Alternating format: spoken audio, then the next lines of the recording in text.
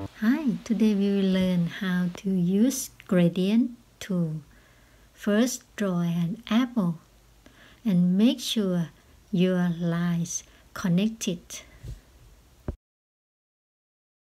Next, fill the color on the apple with red. You don't connect all the lines of your drawing. It will fill the whole screen. You can see in the video. I just connected the line. And fill it again. Now it's work.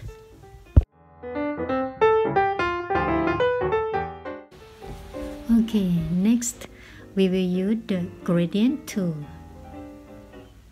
First, go to the apple layer, the red part, select Lock Transparency and lock it. Do the same for the top of the apple, lock it.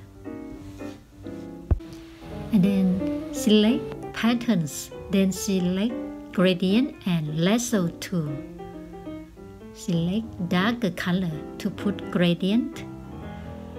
Drag gradient color on apple. You can see in the video. Just try it. Okay, and then you can add another color.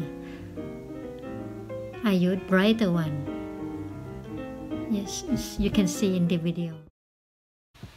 Okay, next we will put gradient color on the leaf and on the stalk of the apple.